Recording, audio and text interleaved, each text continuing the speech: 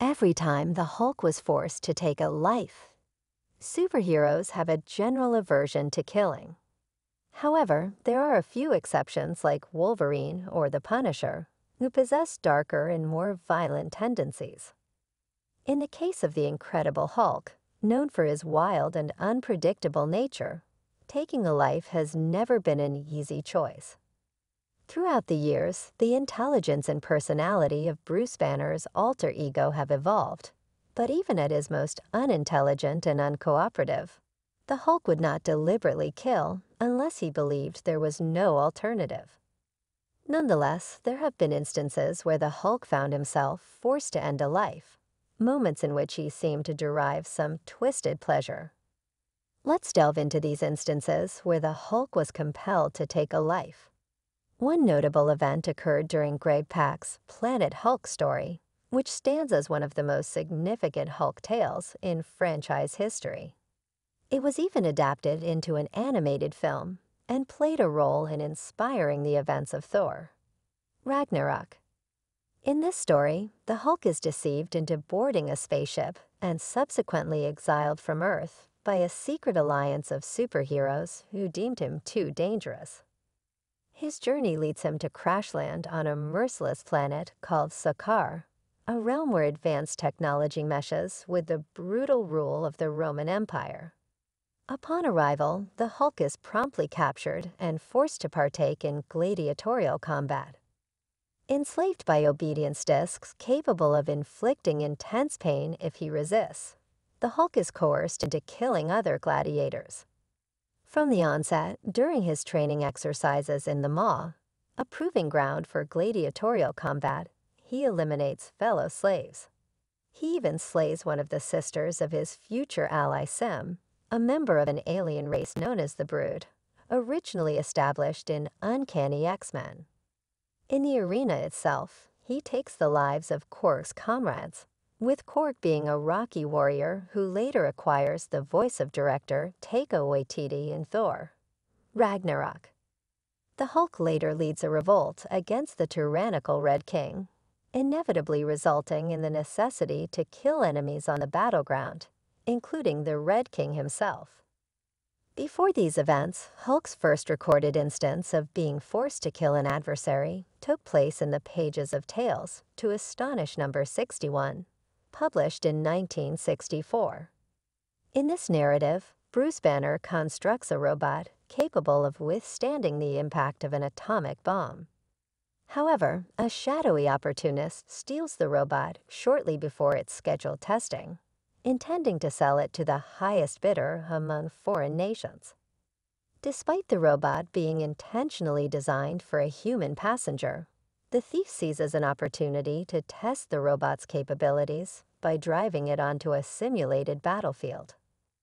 The robot's exterior withstands explosive blasts and showcases immense strength by hoisting tanks. When the Hulk confronts the thief, the battle ensues as the thief believes that if the robot can defeat the Hulk, its value will skyrocket. Despite the Hulk's relentless assault on the suit, he fails to leave a mark. Cornered by the robot, the Hulk retaliates by knocking the suit and its occupant into a seemingly bottomless pit. The identity of the thief remains undisclosed.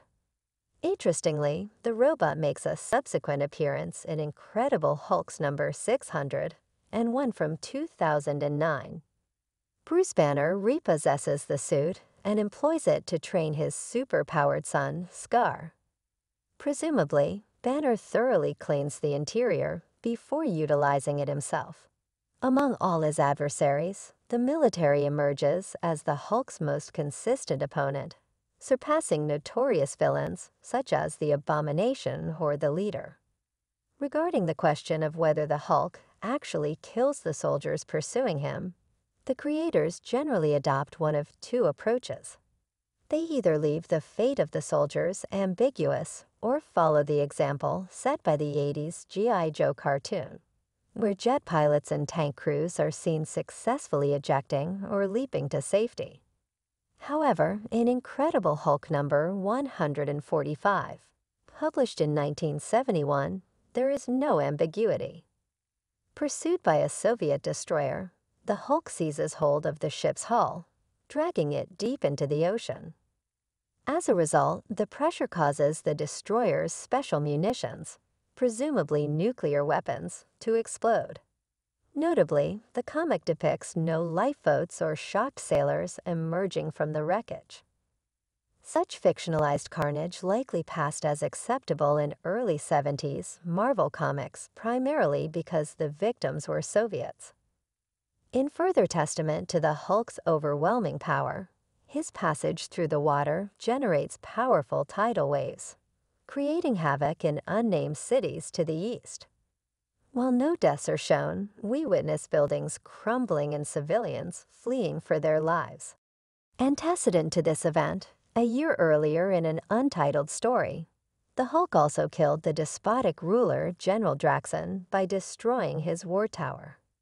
These instances demonstrate that although superheroes generally avoid killing, even the Hulk has been driven to take lives in certain extraordinary circumstances. Draxon governs the fictional Eastern European nation of Morvania. Initially, he attempts to recruit the Hulk, but when the Hulk turns against him, Draxon relentlessly pursues the green Goliath using his immense, mechanized war tower of Draxon. The Hulk displays his strength by obliterating the colossal metallic monstrosity with a single powerful punch, resulting in Draxon's demise. Notably, Incredible Hulk number 134 also stands out due to its tone and underlying theme. During the story, the Hulk encounters citizens of Morvania who mistake him for the legendary Golem, a mythical creature molded from clay to serve its creator.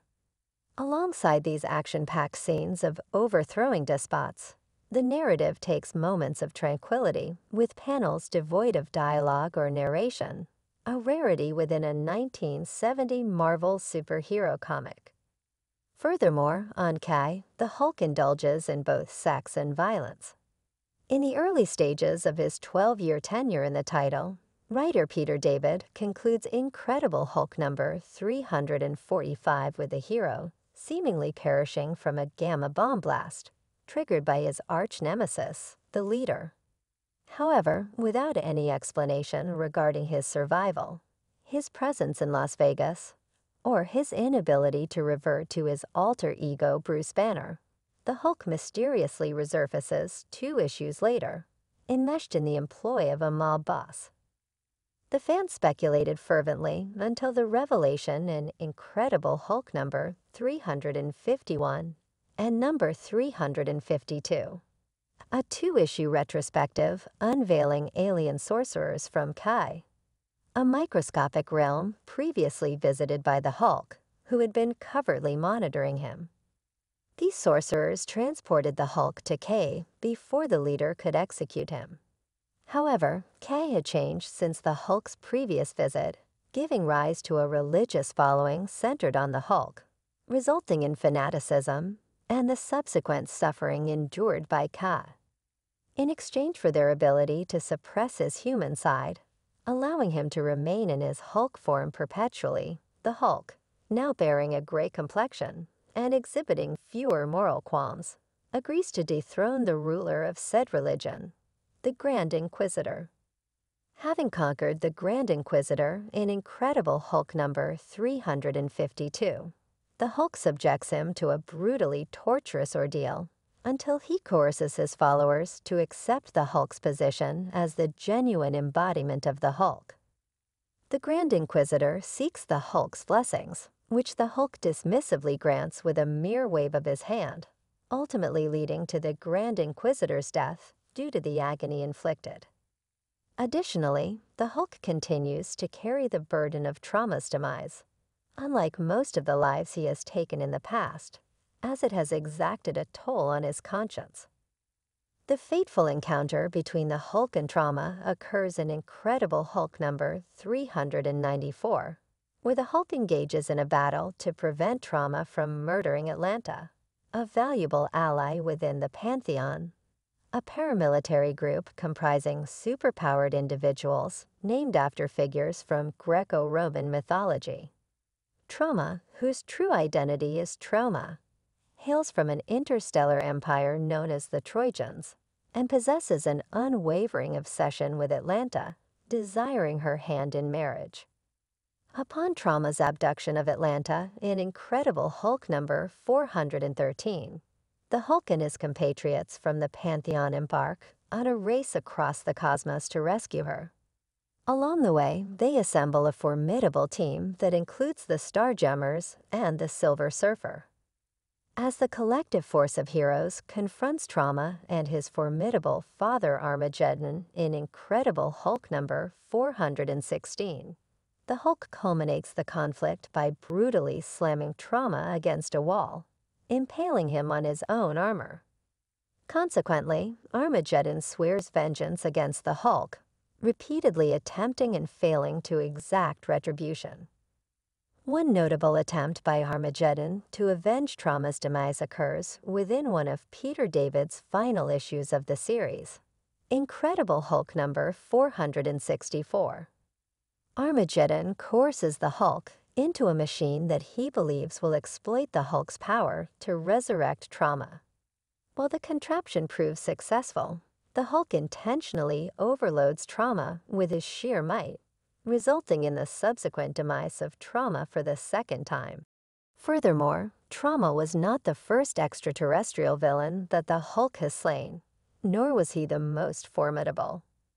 In Incredible Hulk number 270, aided by former adversaries like Aquan and the Nightcrawler, distinct from the Blue X-Men character, the Hulk confronts and vanquishes a colossal amoeba-like being known as the Galaxy Master.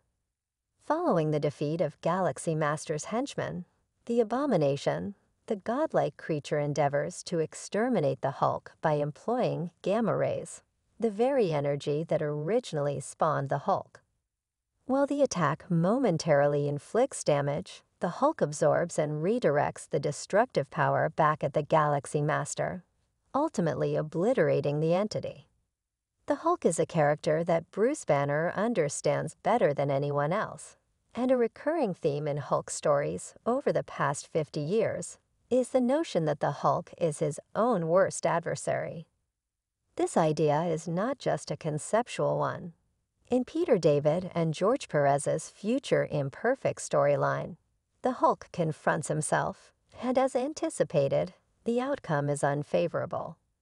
The narrative takes place approximately a century into the future, in a world where both heroes and villains have been eradicated by war. In this dystopian setting, the Hulk, now identifying as the Maestro, governs with an iron fist by harnessing the amalgamation of Bruce Banner's intellect, nuclear-powered might, and years of pent-up anger. Rebels employ a time machine to transport the present-day Hulk into the future with the hope that the strongest version of the Hulk can defeat the even stronger warlord. Unfortunately, the Maestro is thoroughly acquainted with all of the Hulk's techniques and more, easily overpowering his younger counterpart and ultimately breaking his neck. Nevertheless, the Hulk recovers and confronts the Maestro once more. Although he cannot defeat the villain physically, he ultimately emerges victorious. Utilizing the same time machine that brought him into the future, the Hulk sends the Maestro back to the gamma explosion that initially transformed him. In a simultaneous turn of events, the Maestro incinerates at the precise moment of the Hulk's own birth, resulting in a triumph for the forces of good and 2 resounding victories for the Hulk in this epic narrative. In contrast, the Silver Surfer proves that gamma radiation is no match for the power cosmic. In Tales to Astonish number 92 and number 93, the Hulk, understandably tired of being pursued by everyone on Earth, endeavors to find an escape from the planet. Spotting the Silver Surfer passing by, the Hulk believes he has discovered his opportunity. Regrettably, the Surfer misinterprets the Hulk's escape attempt as an act of aggression and retaliates. This turns out to be terrible news for the Hulk. While Bruce Banner's alter ego and the Silver Surfer initially appear to be evenly matched, the former herald of Galactus, possesses a concealed weapon, the surfboard. Despite the Hulk's ferocious assault, Norrinrad employs his board to deliver a devastating cosmic blow, leaving the Hulk disoriented. Subsequently, when the Hulk appropriates the surfboard and attempts to flee the planet, the surfer employs his power to transmit an electric shock through the board, rendering the Hulk unconscious with the assistance of nearby boulders. To compound matters, the Silver Surfer not only physically defeats the Hulk, but also gains emotional dominance over the Jade Giant. As the story concludes, the Silver Surfer is prepared to aid the Hulk in eliminating the gamma radiation from his bloodstream. However, after the Hulk expresses his determination to continue his battle, the Surfer chooses not to assist, declaring, "A monster you are, and so you shall remain." This statement plunges the Hulk into a profound melancholy. Take heart, Bruce. When you finally establish a new home on another planet, you will exact your revenge on Norrin during the subsequent confrontation. For further details, refer to the Planet Hulk comic series. Thank you very much for watching this video. Please subscribe our channel Zap Comics.